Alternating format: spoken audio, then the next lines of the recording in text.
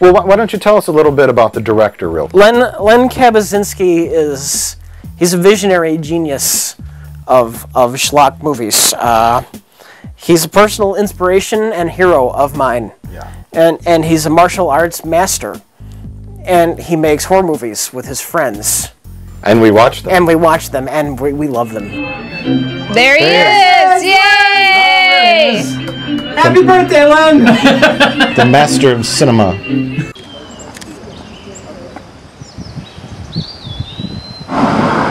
I'd say that was record time. You been here before? No. Just saying. None of us have been here, right? Oh my God. Maybe if a plane goes by, you should do a second take. How about you get some wides? In a hurry, Carrie? Oh my God, I feel claustrophobic. and dizzy. You're in the woods and you feel claustrophobic. And dizzy. Oh. His films are just terrible. They are just terrible. Yeah, they are amazing, and I cannot wait to watch this. We've been waiting almost a year for this to come out on DVD. So I hope it doesn't disappoint. We'll see. Rather, I hope it does. I said stay back! Yeah. There's the lemonade. Yeah. No one love. So the last movie we watched tonight was Skull Forest, which I know was highly anticipated by all of us. But Jack, why were we so looking forward to seeing Skull Forest? Len Kabasinski, the creator of Skull Forest. Visionary. Director, producer, writer. Yes. He actually might have a greater place in our history than we might know. Before we started doing the show, we would just get together and watch movies. Bad movies. Bad movies, sure, but just get together and watch bad movies and laugh. One of the very first movies that we watched as a group, just for fun, was Curse of the Wolf. It's the Curse of the Wolf! Yeah, that was our introduction to Len Kabasinski. And we kind of grew fascinated with him, right? Yeah, Curse of the Wolf was discovered on one of those 4 movie horror packs, and I think I was just going through them like one after the other, and then Curse of the Wolf came on, and it's like, hey, come look at this. We all gathered in the room, yeah, and we're like, wow, this is bad. This is bad, and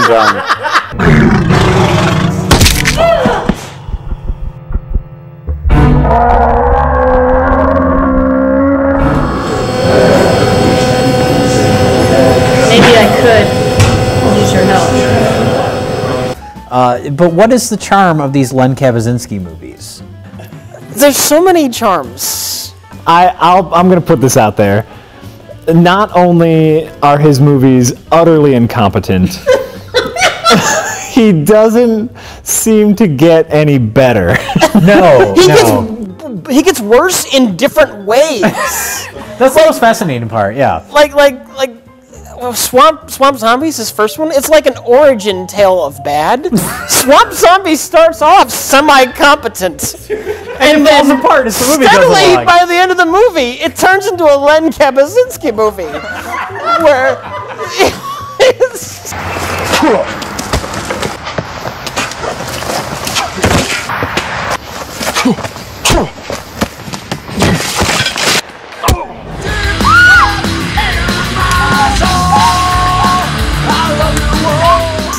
There's a normal zombie movie, and then at the end they're doing their MMA martial arts with guys in suits. Well, let's who is Len Kabasinski? I would love to know. he might be a guy that works at PetSmart.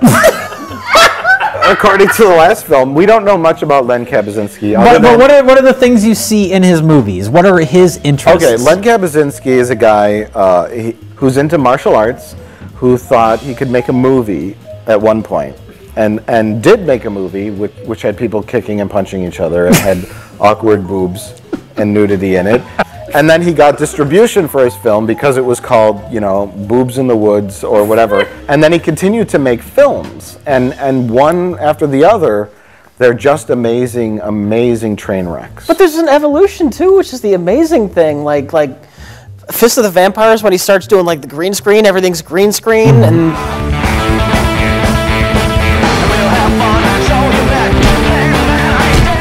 then the one after that, that's when you get like the bullets, the CGI. Oh, the plug-in blood blood effects. Yeah.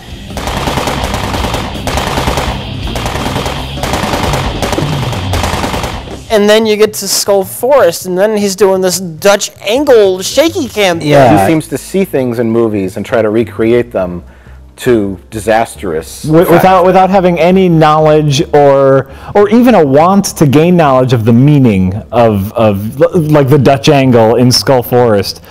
Every single shot was off kilter. Yeah. So off kilter that at one point we got used to it. And it's just like, I think we all just started leaning. Lean a little bit, and then it looks okay. Dude, what the fuck? Here's what I ask. Here's the bare minimum of someone who is holding a camera. The thing that you want the audience to pay attention to has to be in focus. That's it, like bare minimum. Why would they have invented autofocus if they don't expect you to use it? Never. Come on! Pull that trigger. Ever. Well, things are in focus. They just happen to be in the background. There's fighting, there's shooting, there's action, there's excitement, there's shaky cam, rinse, repeat. It's incredibly boring, but you're constantly wondering why he won't just step a few feet away from his actors. Wouldn't that be great? Yeah. I think we can all agree to 50. Look at how wide that shot is. Yeah, Great. Somebody else was shooting it Someone else because was- he's Oh, on yeah. camera.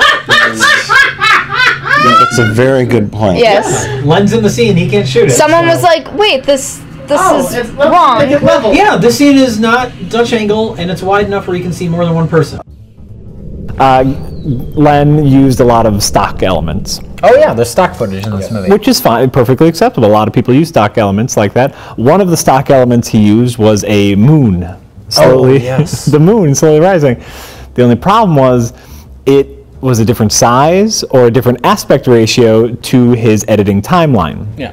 And so there are little black bars on the top and bottom. Usually, you just take that image and stretch it out so it fits your timeline. That sounds like a lot of work. It's really not, in fact. You just change one number. That sounds like a lot of work. No, you click one number and have to type it a little bit bigger. If you're gonna use stock footage, put it in the right aspect ratio. Oh yeah!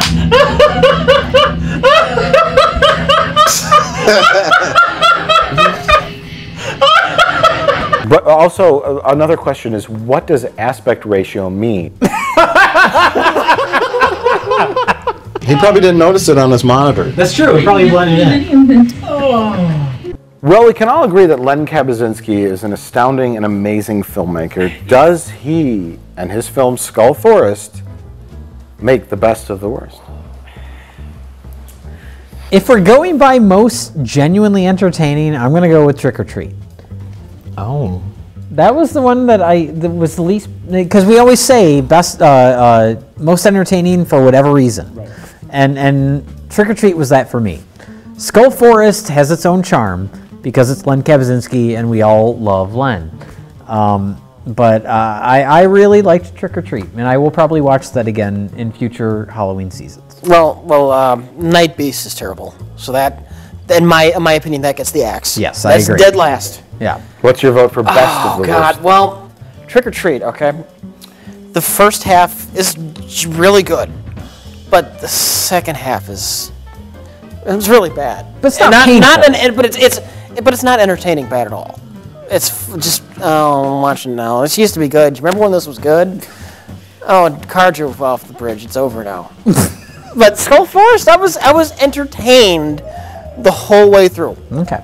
So I'm going Skull Forest. Trick or Treat was really charming, and I agree. I want to watch Trick or Treat again.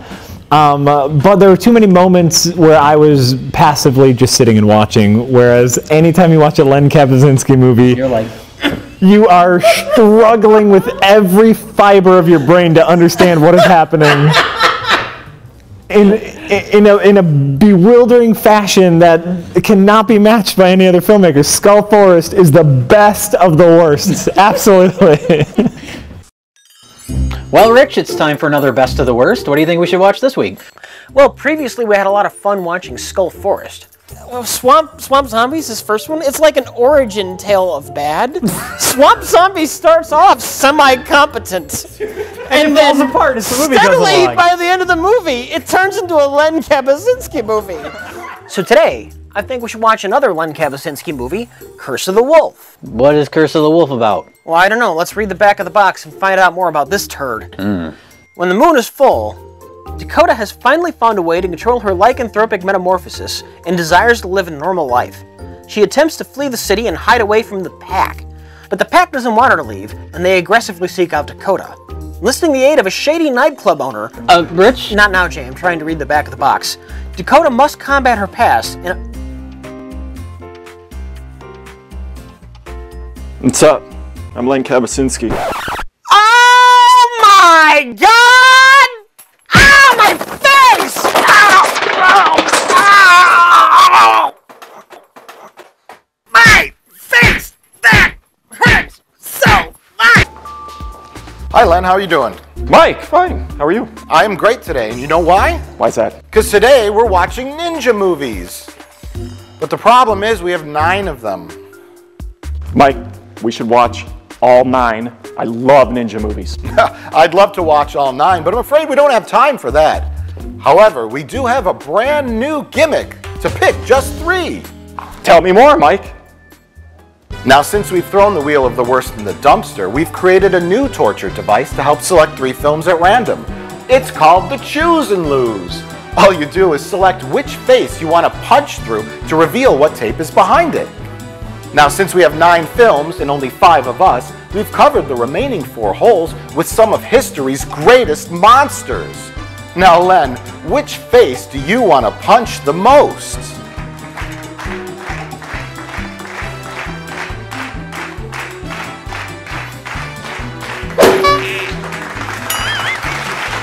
The aerobics instructor, she gets attacked by this ninja and then possessed by this ninja, but the possession comes and goes. Like, she blacks out, and that's when she turns into the ninja. But she goes to the police station to say, hey, I was attacked by a ninja, which I think we've all been there. And this guy comes up, and he leans on the desk, and he just like stares and smiles, and it's like the creepiest thing. That guy is creepy. He's just staring. Yeah. Jesus. And then it turns out that he's the romantic lead of the movie. I'll help you, sweetheart. Oh no! She pulls her face away and all this hair's on her face. Who thought it was good, though? Somebody somewhere in the producing or writing or directing said, this lead, he's got charisma. He has got that it factor. He's degenerate. He's inconsiderate. And he doesn't do his job. and he sucks at being a cop. Yeah, and there's after one day of aerobics, she goes out the back alley of the gym, and there's a woman being accosted by some thugs. So she goes up to him and says, hey, stop attacking that lady. So then they attack her, and then a crowd forms and just watches this attempted rape happen. With the cop in the crowd. And the cop was in the crowd. Because he's been stalking her. You know where the real talent of the movie is? Whoever made that spinning dummy. Oh, Billy, help me. That's like a dummy. That was an obvious dummy. So she comes out of the shower, and again, this is a translation thing where you go, who made this? Is this supposed to be funny? She comes out of the shower, and she's like seducing him, and she opens a can of V8 and dumps it on... Well, he had the V8, and I think she took it from him. V8, and she pours V8 on her body, and then he starts licking it off, like whipped cream or something along that line. And what? Oh no! No! There's nothing more erotic than V8. V8? Right, V8. Rich Evans. Rich Evans, what is Ninja Warriors all about? Ninja Warriors is a movie that should have been called Seven Ninjas. because when the movie starts off, they're very careful to show you that there are always 7 ninjas doing something. They don't take any shortcuts when they crawl out of the ground. It's 7, one after the other. Now, I remember a plot about secret documents in a folder marked top secret. There's a explicitly marked top secret in humongous bold font. There was an old grandpa who was like a cab driver or a pizza maker. He looked like your barber or somebody. He was the scientist who was making a secret formula, and Ninja stole the secret formula, and somebody wanted it back, so that the old guy wanted it back so he could rule the world, as he said. Yes. I'm going to rule the world! So this one, the police hire him to clean up the ninjas that are... They're doing something. Do we want to talk about the Ronald Reagan cameo? Duct tape Cameos? up on the ceiling. Anytime they're in an official building, there's a Ronald Reagan picture. Even if they couldn't find a place to put it, it's just awkwardly taped onto the chalkboard. Which is quite amazing because this has the look of a movie that was shot, I think you guys would agree, in like 77. It looks like a late 60s, early 70s movie. It sucked. It belongs on this panel. But I wish Sybil Danning had been in it. to say that, yeah, I wish Sybil Danning was in it. They provide no stills of the film. Just Sybil Danning with a sword. So Lethal Ninja, who is neither lethal nor a ninja, but he is an army of one, according to the packaging here. Rich, give us a plot synopsis of Lethal Ninja. Okay. Lethal Ninja is about a crime-ridden city, and the judge, who is trying to clean the city up, takes a handwritten business card that says, "Hire me," calls a guy with a perm, and the guy with the perm is going to clean up crime in the city by mildly annoying the city's criminals. He's going to run past them in a comical wide shot and steal their car keys and run away, and he's going to sneak up behind them and blow away their cocaine. The kid did that. And then he's going to kill a guy with his butt by stabbing him in the butt. The little kid did that. Maybe kill the guy by stabbing him in the butt. We're not sure. I don't think he did. And then he's going to fight his childhood friend, who he played basketball with. And then the friend's dad is going to kill one of the judge's 20 adopted children. After slapping her during sex while thinking about his son. That's weird. And then he's going to die at the end by falling 3 feet onto a ceramic horse. No, wait. That is really good. That's good. That was what happened. God bless you, Red Devin. that long party scene at the beginning, that was it for me. It's over. We have no ninjas. We have a plot, like you said. He was dead on with his assessment and in his, your opening. But the thing is, though, that could have been done in like 8 minutes. Yeah. That's right. We would be in the party. We would then show the judge in a car going to a different location, and then it would cut back to the party. Yeah. I thought the movie was edited out of order at first. I was like, what is happening? Was the mayor the guy on the beanbag chair in the car? No, that wasn't. That's Grandpa. That's Grandpa from Ninja Warrior. Listen, it's the guy that needed the nursing home. That is Ninja. I think we're not accurately describing just how incomprehensible. Okay, we need to clarify some things. Lethal Ninja, the man with the perm and the mullet, shows up at the party in the beginning at the judge's house wearing a waiter's costume. He's serving food, but he's also a secret lethal ninja. Sure. The mayor's adopted son is also at the party, but he's wearing like a bellhop costume, or like an admiral's uniform or something. Doesn't make any sense. In the middle of the party, it cuts to them in front of like fake brick wall, where Lethal Ninja is now wearing a hamburger costume. He's training the kid in martial arts. Then it cuts back to them at the party, and Lethal Ninja is back in his maitre d' costume, and the kid is back in the little child's admiral uniform.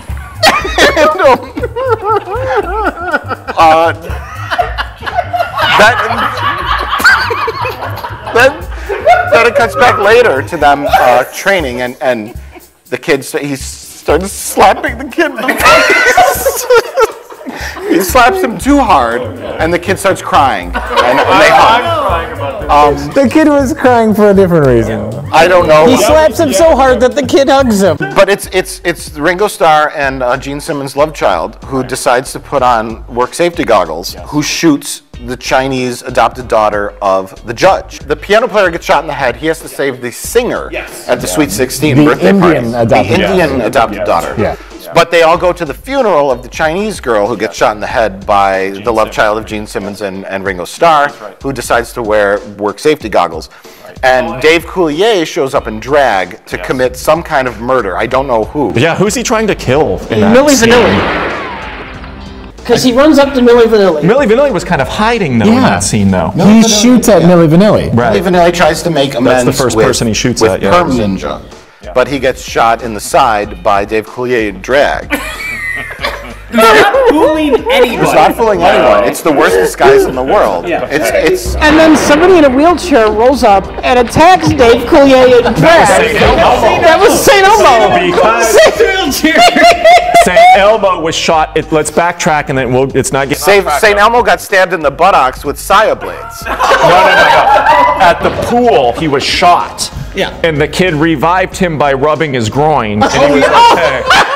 And the paramedics, with the cooler, a beer cooler, as the kid's rubbing his groin. It's also right around this time that Milli Vanilli, after being shot in the stomach, he just gets up. He's got an exit wound and everything, but he's just No, he goes up to his dad, and his dad just sort of smacks him around a bit because he's disappointed in him while he's like dying from a gunshot wound. You idiot, you got shot.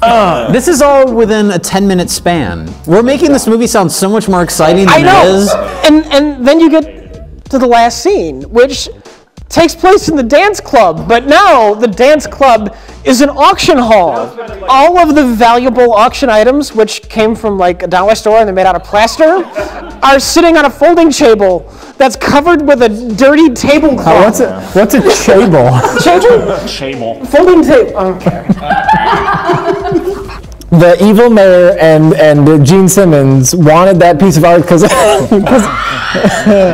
evil mayor and Gene Simmons wanted that piece of art because it had all the drugs in it. Is that it? Really? How the fuck did you get this? No, it's in the movie. What? After he fell on the thing, there's little bags of drugs all over. Oh yeah. that's why he was bidding on it? So that's why they're bidding on it. And then evil mayor, that's why evil mayor hit Gene Simmons with his cane because Gene Simmons outbid him for it, even though it was evil But mayor. as he jumped to his death and committed suicide, that makes the Lethal Ninja even more non-lethal because we don't even get the payoff is you know, even if we liked the hero, which I don't think any of us do, but if we did, you want that payoff of him winning at the end or doing something. Was he even there? They had this awkward fight scene where they go up the steps. They go up the steps and they make their way down the walkway, and then they make their way back down the walkway the other way. And then, for no reason whatsoever, Gene Simmons jumps off a 3-foot drop, lands in a ceramic horse, and dies. Yeah. That's the end. And that's the end. His son comes up, I guess.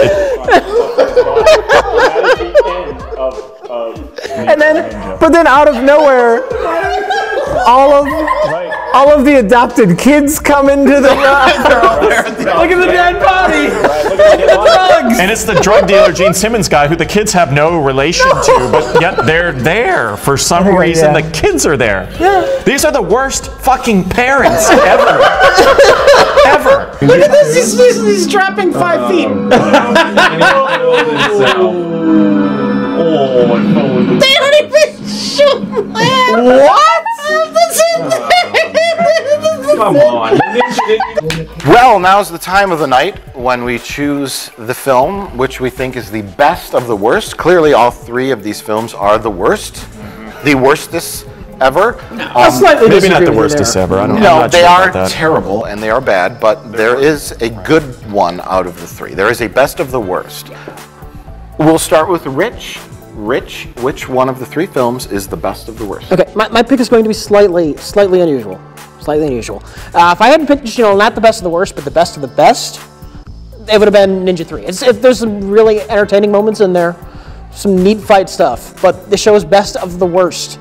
And the most entertainment value I had out of a movie was Lethal Ninja. That 15, 20-minute spike is so high it blew everything out of the water. Now, so I'm picking Lethal Ninja as the best of the worst.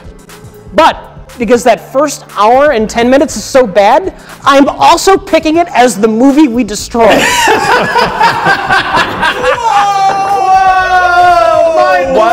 just happened? Is this real life?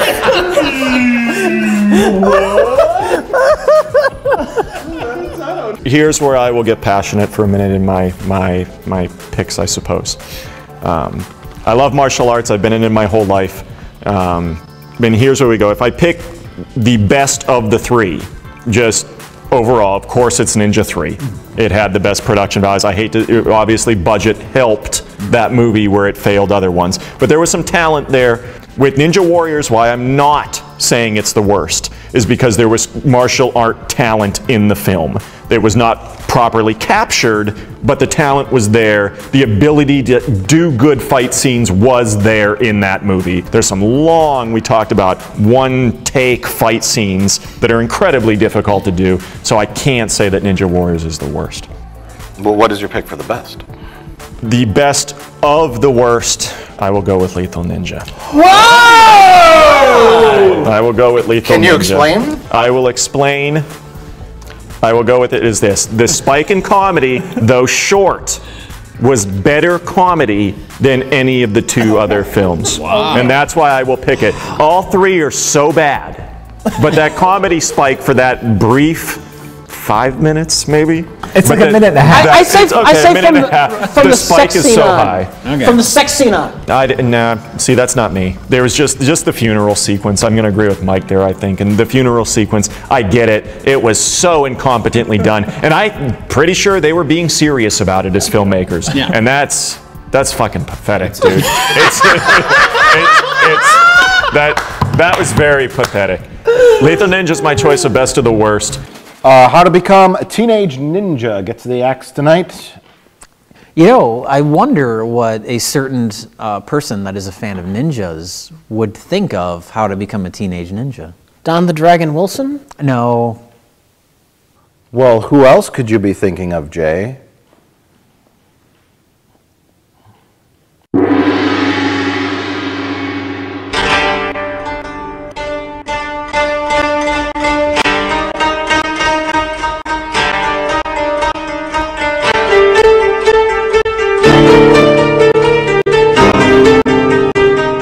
Sensei, there's been an urgent delivery for you. Oh? It's from Red Letter Media. I still talk to Red Letter Media sometimes. I wonder if what I'm doing is right or wrong. I've seen many things that wouldn't be believed.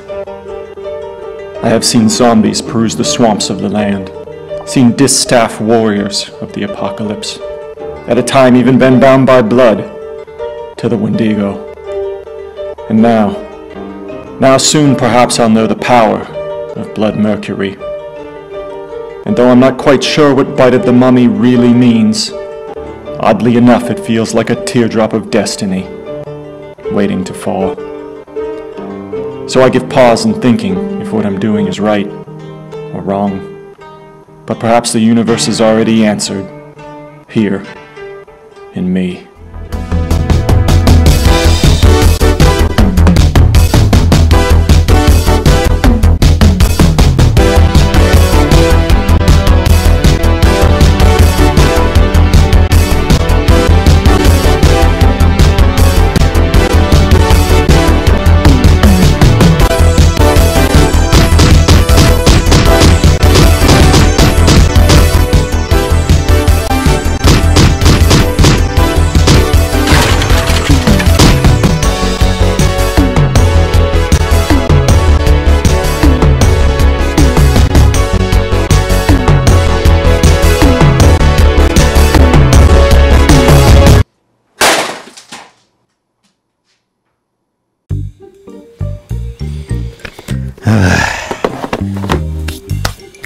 Oh my God, it's our old friend, Len Kabasinski.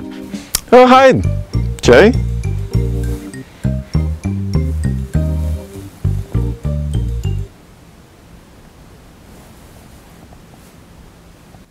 Who put that there?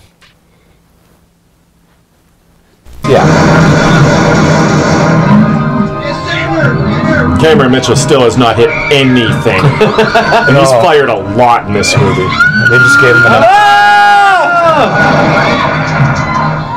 Someone take the gun from Cameron Mitchell. Edward Murphy's Raw Force is a virtual smorgasbord of over-the-top sleaze, mixing zombies, cannibals, outrageous action, gore, copious amounts of nudity, Shit dog. starring exploitation greats Cameron Mitchell and Vic Diaz. We're gonna put 2 up for that, and Kung Fu. Pow. Well, Len, cannibals, zombies, guns, action, boobs, Cameron Mitchell. This is like the greatest movie ever made. We're about to find out. Let's go watch it. Oh, What the? there's my crate. Oh, okay. That wrapped that up real nicely. Rich blew his load all over Bigfoot versus D.B. Cooper, and boy, oh boy, is that ironic. Rich, tell us all about D.B. Cooper versus Bigfoot. Well, a little bit about the background first. A lot of people might not know who D.B. Cooper is. Yeah, D.B. Cooper I didn't know. is a legend. It's the legend of D.B. Cooper. It's my favorite real-life unsolved mystery. In 1971, man, wearing sunglasses and a nice suit with a briefcase, took a seat on an American Airlines flight, hands a stewardess a note. Note says, I have a bomb. And he demands that American Airlines give him $200,000, which is a lot in 1971 money, or he will blow up the plane and everyone aboard. They give in to his demands, so they land the plane. They give him the money he asked for, along with 3 parachutes. And he lets everyone off the plane, except for the 2 pilots and the stewardess. Then they take the plane back up, and they're flying somewhere over the American Northwest. And, so, he puts on one of the parachutes, takes the money, and at just some point over the Northwest, he jumped out of the airplane, never to be seen again. And then cleverly, here's the premise. This is what happened to D.B. Cooper. He ran into Bigfoot. Excellent premise for a film. Yeah. They don't do anything with that. It is literally 78 minutes, because they couldn't make it to 90, of shirtless dudes walking around the woods, jogging around the woods, taking off their pants, putting their pants back on. They do that. And then hiking around with these comically tiny hunting guns. That's how they hiked. They're gonna hunt turkeys. They hiked around like this. Oh, fuck off. Isn't this amazing, Rich? It's amazing how blatant and lazy it is. Yeah, lazy is a good word for it. Will stop watching?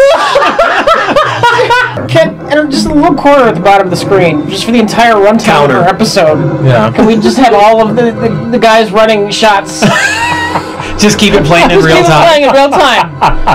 Yeah. Just cut them all together. Yeah. It's a literal runtime.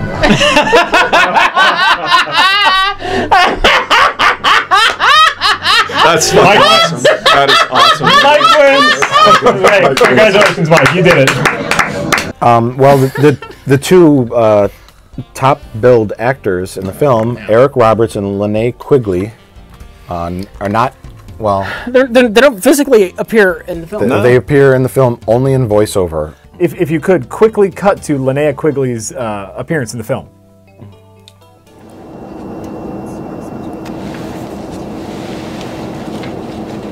Thank you, sir. I'll read it later. They don't show Linnea Quigley in the film. She has 1 line off camera as a stewardess. Well, that's not her as the stewardess, obviously. She's never there on set, probably. It's neither is Eric. No, well, Roberts. neither's Eric, right? I hadn't expected anyone else being up here, but they seemed like a good bunch of guys, so I was happy to play along. Eric Roberts, Daniel Stern got a top billed credit in the Wonder Years because he was, a main voice part of that. She has 1 voiceover line and is top billed. Amazing, yeah.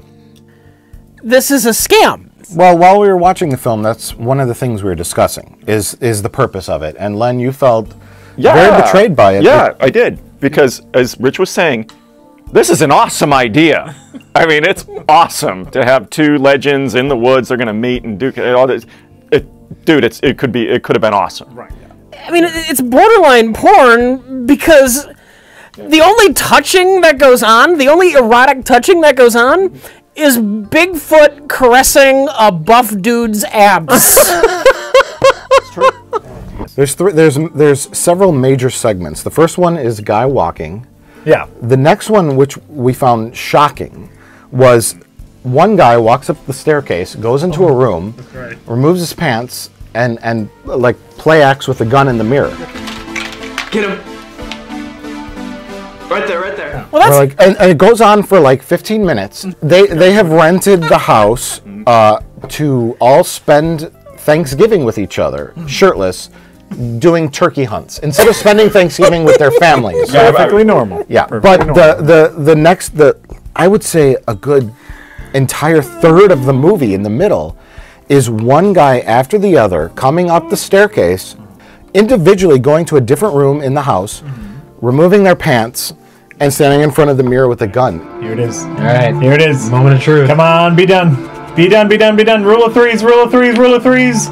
Rules apply in our real world. No! No!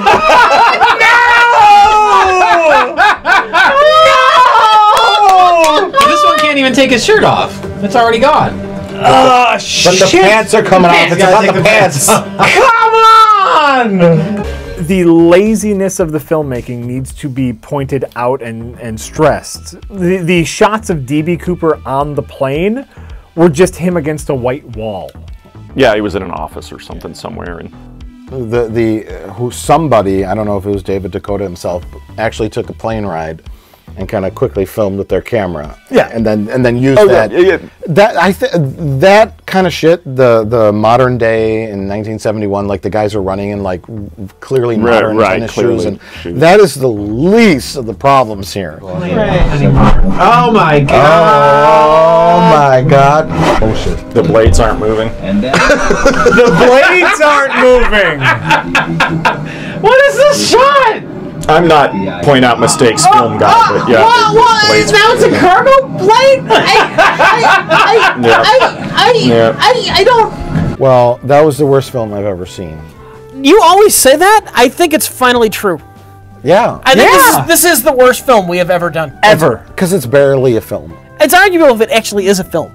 For once, this is not Mike Stoklasa hyperbole. This is the worst thing film we have ever watched. This is the first time I have ever sat down with some dudes and watched a gay porno, and it was very uncomfortable. Wait, wasn't there that time that the guy invited you into his bedroom to show you his Wendy's ad? Where's the beef? And he said, "Show me the beef." I hate you so much. Remember? And he closed the door behind you. I hate you so much. His Warhammer figure, his singular. Black Cougar. Jack. Hold on. I gotta interrupt for 1 second, please. I'm talking to you too, Jay. Yeah. Black Cougar has a theme song. He's got the power and he's got the moves, Black Cougar. We're all friends. Give it to me straight. Is it better than Curse of the Wolf? No. Don't. We were so hyped because your fans are going to think you're kissing my butt about something. Give it to me straight. Extremely hyped about Curse of the Wolf. Before we met you, we did that episode and we talked about Curse of the Wolf. We talked about that theme song that is in my head forever. Curse of the Wolf. So Black Cougar, because I think Black Cougar's awesome. It is. It's not better than Curse of the Wolf. No. I'll say this. Okay. I can hear the Curse of the Wolf theme in my head. Mm-hmm. I can't remember the Black Cougar theme. Yeah. And I just watched it. You see, you do have feelings and you do have a heart.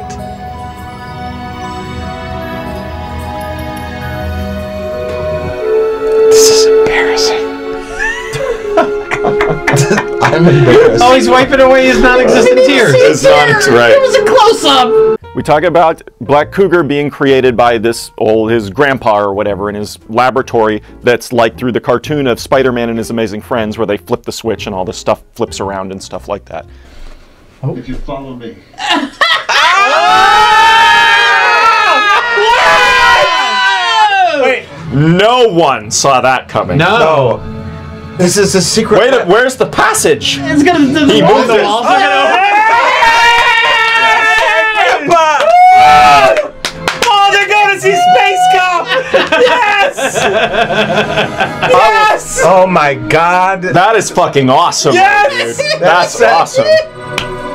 Welcome to my secret stainless steel kitchen. Right? Right? Is it not right, though? I believe it is. I can barely remember that shit. He had a trophy or something, I think, in the cartoon, and he twists the trophy or turns it or something, and it...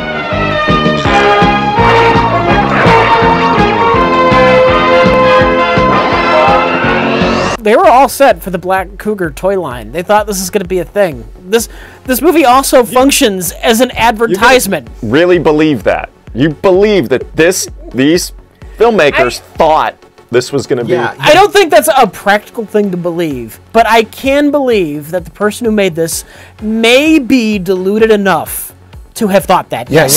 Black Cougar superhero for children. Kids from 4 to 7 all over the world will dig Black Cougar because he's the only superhero that does what? Ha! Protects children. This guy,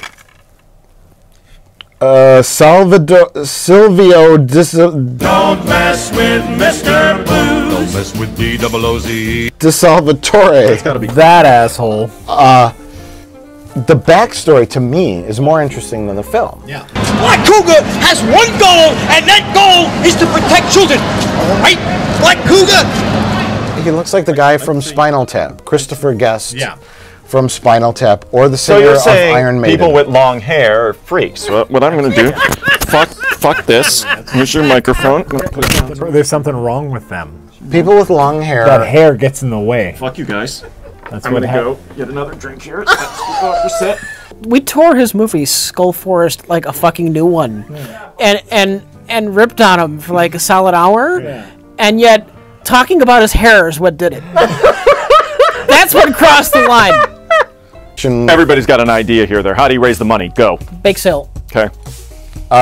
Privately financed by himself because he was like an attorney. I think he built local businesses and neighborhood associations. So this guy was charismatic enough to rally a whole bunch of people. The whole community, yeah. Whole community to this concept of a superhero that saves children. And we're going to have a toy line. We're going to make $10 million from this idea. And everybody lost their money. The weird thing is that his website is still up. blackcougar.com. I spent hours on blackcougar.com. I'm looking for like the documentary on making of Black Cougar. And you did not find that. I mean, like I searched. Just, I need a new credit card. It was a guy with an idea that was well beyond his grasp. Black Cougar is here. How's my eyes? How's my hair?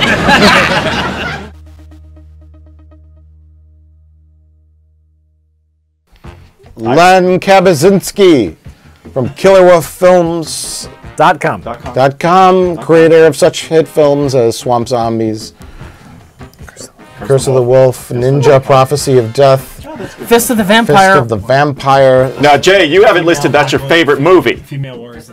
Fist of the Vampire. Apocalypse of the Female Warrior. That's Vampires. close. It's a bunch of other shit. Len, tell us all about Raw Force. Raw Force. And for the viewers, I've seen Raw Force. Mike, you made Space Cop. And a bunch of other shit. Hey, Space Cop is the #1 film in Uganda. Wisconsin is famous for snow and the Space Cops. Wow! No, I know which kind. Space Cop is the best movie ever made. It is so fantastic. Everyone in the world knows that movie. So Raw Force, I had seen before you guys. I knew what it was. I'll briefly explain it. There are cannibals in it, cannibal monks, naked women, a lot of naked women, including a really wild cameo by Camille Keaton from I Spit on Your Grave. And an earlier film appearance from Taylor Swift. Taylor Swift is in it. That blonde woman you mentioned a bunch of times. The Amy Schumer. No, the other one. Amy Poehler. That's the one. None of these are the actual people they're talking about. No. You listen to me, madam! They're wrecking my ship! You shut up! Cameron Mitchell. We miss you, Cameron, so much. Not only Cameron Mitchell, because we've seen Cameron a lot on I this miss show. Cameron a lot. We've recently debuted the Cameron Mitchell graph, charting the ups and downs of Cameron Mitchell. And with you saying that, Rich, it's good you said that, because this is before Kill Point. This is before the Cameron we love. This is before lawn chair, sunglasses, Cameron Mitchell. And it's right before it. This is like 1982, I believe. I'm not going to look on... let's just say it's 1982, Raw Force. Well, how do we rank Cameron Mitchell's performance? He moves. Yes. It's up there. It's up there. He jogs. He holds a fire hose. He can't hit anything with a gun. He's in the whole movie.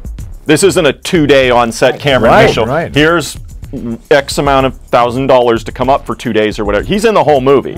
Teamed up with Mrs. Roper. Mrs. Roper, right. From Three's Company. And there were several times we had thought Mrs. Roper was going to go topless. I mean, she was Why not? Why not? She was falling out of... Literally everyone else was topless. Oh, that's nice.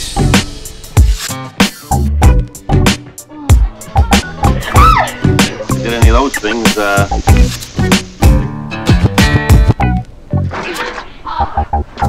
We got to the end of this movie. We got to like the main villain had just died, and I was like, is this movie ending? Because it felt like we'd only been watching it for like 30 minutes. And that's great pacing. But instead, we're right at the end. Yeah.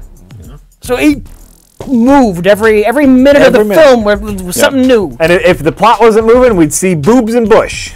Now we're at a whorehouse. Now we're on a boat. Now we're at a weird, wild sex party on a boat. Now pirates are invading, and a guy with a Nazi hat is trying to rape a woman who is turned on by weird things. It's trying to rape. And now the boat blew up, and we're on an island.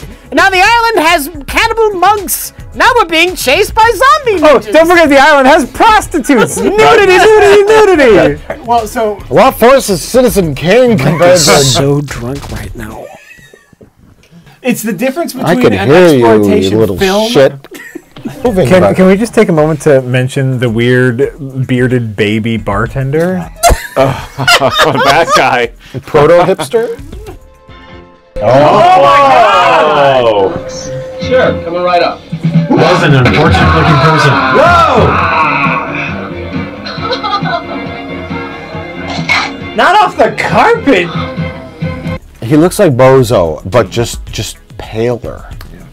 It's a wonderful. I mean, it's not the best like bad B movie I've It's ever not seen. without his problems, right? But I mean, it's too competent to be like a really good bad B movie. But it's wonderful to see like a sloppy 1970s sleazy movie blown up to Blu-ray quality from a film print, when I'm used to watching movies that are like this on a terrible VHS tape from 1980 something. Tracking. It's great. It's glorious. And I don't know who released this. They are good people. Syndrome? Yeah. No, it's cheesy, but you were never laughing at it. No. You're along for the ride. It's great. It's actually really sad. Like the whole movie centers around the Burbank Kung Fu Club, and while those guys can kick and punch, they never do anything as exciting as Short Round does. I want the T-shirt. There has got to be, like Dragon Sound, which I have. Yeah. There has got to be Burbank Kung Fu Club, and Burbank I want Kung it. Fu Club. Somebody send it to me. It's on Redbubble, I'm sure. Got to be. Hitler's sidekick, guy with Band-Aids on his face, is under the false impression that Hitler is selling the Asian prostitutes for jade so that they could be raped by the monks. Yes. But he doesn't know that they're literally being barbecued and eaten by the monks. And at some point he seems to have a change of heart. They're not buying the girls for sex. Then why are they buying them? For food. Are you serious? Yeah, he seems to be uncomfortable with that. And then and then Hitler says, "I'm going to up your 15%. Yeah, to 15%." And then never again do we hear that. Because they don't do character arcs. Things just happen. Set up payoffs. Well, let's talk about Well, let's talk about the films we watched tonight. And it's time to pick best of the worst. Rich Evans, your pick between Raw Force and Black Cougar, because I know you don't like DB Cooper. Oh man, I respect Black Cougar for its creativity and its weird like toy action scenes, but Raw Force is just too legitimately entertaining. I have to give it to Raw Force. Len, your pick for best of the worst. This is a landslide victory for me. Raw Force it's not even. This is the biggest landslide vote I could ever give on a best of the worst program. It's an obvious answer. I'm just saying I feel bad for Black Cougar that it's up against Raw Force. This is manipulation. This is someone taking advantage of a genre. Okay. Taking advantage of a local community force. Raw Force is an exploitation film, but the film is in bold. That's a real movie. It keeps moving. Exactly. Raw Force is the best of the worst. Mike? When you say exploitation film, though, I'm leaning towards DB Cooper versus Bigfoot, because the young men in the film I can't believe this thought they were making a real movie, and all they did was get a photo. Maybe. No. Other than those guys, everyone knew what was going on. but these two films. Yeah, I have to give it to Raw Force. It's pure. It's pure in its sleaze. So at the end of the day, this is sleazy, but at least it's honest. Yes, absolutely, absolutely. Yes, Raw Force wins hands down.